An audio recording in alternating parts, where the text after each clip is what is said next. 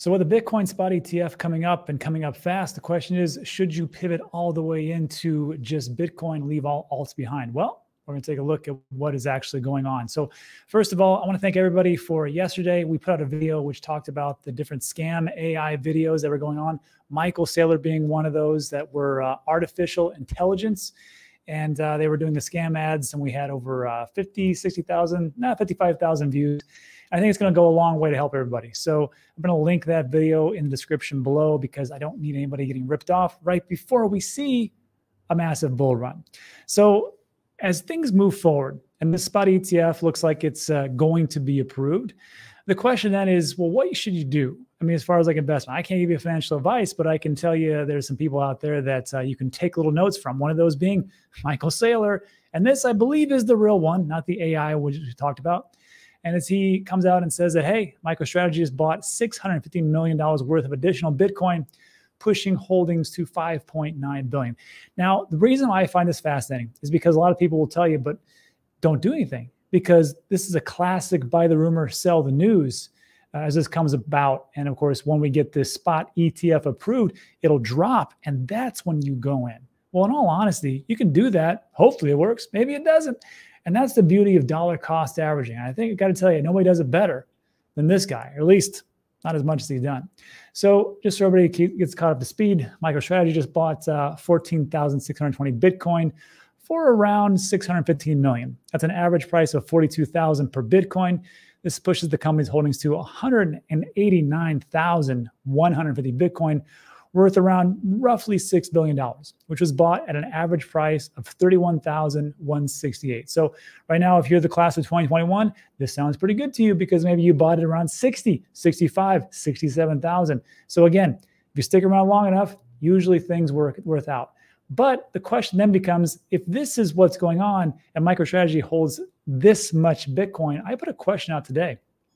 I said, I'm not sure that this is actually a good thing or a bad thing for decentralization. You can call it decentralization, you can call it concentration of tokens, whatever you want to say. There's a one entity, an institution, or a business itself that actually owns a whole heck of a lot of Bitcoin, 189,150, and that's 19,592,043, which are actually totally issued or mined as time goes on, and that's going to go into the big institutions. I don't know if this was Satoshi's recommendation of what he wanted to have happen, but it's just something to think about.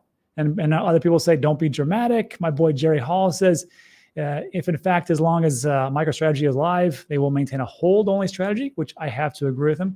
There's a lot of different ones in there you can kind of take a look at. But there was a lot of good back and forth. I'd like you to read that. I link in the description so you can take a look at what there was said. But you have to think about it this way.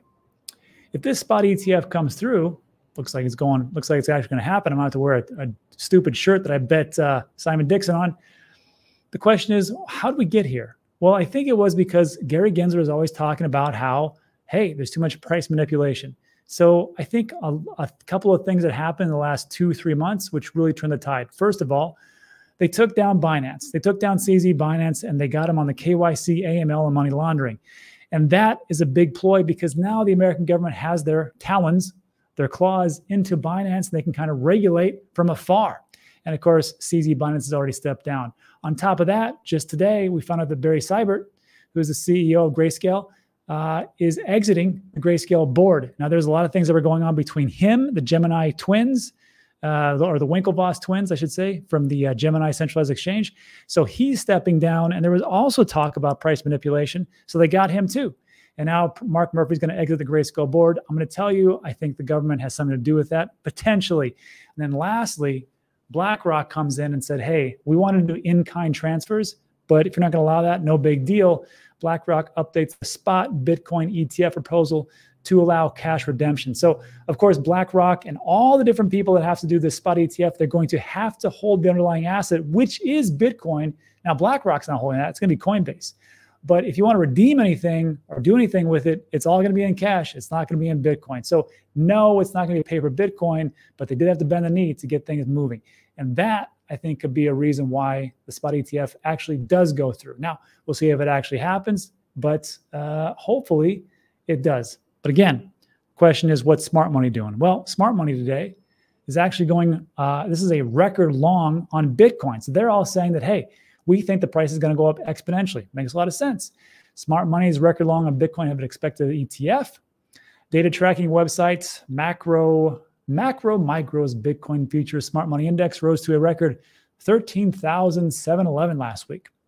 A record bias for bullish long positions comes days ahead of the SEC's impending decisions on spot ETF applications. Remember, we're looking at this in the first week of January, potentially. Some observers foresee a classic sell the news price action following the ETF launch. And that's what everybody says. But again, just like we took a look at, MicroStrategy is like, we really don't care. We're going to keep buying and we're going to dollar cost average and think it'll all work out. Even Cathie Woods said the exact same thing. She said, look, it's probably going to be a buy the rumor, sell the news type event. But everybody in all these articles, they have one thing in common. They all say the same thing. It could be a sell the rumor, buy the news. It could be a buy the rumor, sell the news. It could be a buy the rumor, sell the news. It really doesn't matter because in the long run, we think Bitcoin's going to go up. So anyhow, let me know what you think about that in the comments section. And there's a couple things that I will say that for me, I'm a dollar cost averager, so it really doesn't matter to me. I'm going to buy Bitcoin on that day. I'm going to buy Bitcoin the day after. I'm going to buy Bitcoin the day, 2 days before. But I got to tell you, this market seems to not slow down, and it is undeterred from what's actually happening. Here's a couple of examples. First of all, I've been hearing about Mt. Gox, which, if you're not aware, was a centralized exchange, one of the very first, one of actually the first. And this was actually hacked back in late 2014, in February, I believe. Correct me in the comments section. It has taken them 10 years to pay out anything. And they just did it actually starting this week. I've been hearing about this since 2017, 18, 19, 20, 21, 22, and even this year. I didn't think they were actually doing it, but apparently they are. And they had 10 years to prepare for it. And guess what they did?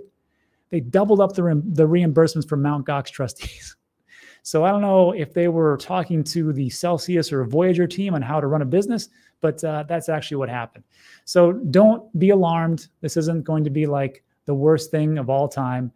Just remember that in September, Mt. Gox rehab trustee Nobuki Kobayashi, nailed it, informed creditors by email that the defunct exchange, Mt. Gox, would begin repayments this year and set a complete reimbursement deadline of October 31st, 2024. So yes, this is going out. Yes, people will sell, but the question is, will it make a big dent? Not really. Right now, Bitcoin in the last 24 hours went up 3%. This news was yesterday. The double payments just went out today, and it's still up 0.1% in the last hour. So I don't really see it doing too much of a thing. We will see how it actually works out. Also, there was a news about this.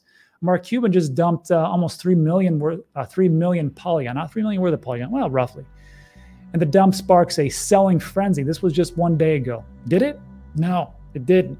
Polygon is up 7% in 24 hours. Actually, Polygon, Optimism, a couple of different layer 2s for Ethereum are all up right now in the last 24 hours. So even bad news doesn't really make a dent. And you know what that means? If bad news doesn't make a dent, and we got a lot of things that are going on in the market, and it's very extremely bullish as far as the sentiment, you know what that means? Big bull run. But I could be wrong. Anyhow, let me know what you think about that in the comment section. That's it for today. So look, if you like today's video, give it a thumbs up. Consider subscribing. Everything we talk about is time sensitive. That's it for today. I do appreciate you stopping by. Thanks so much, and I'll see you on the next one.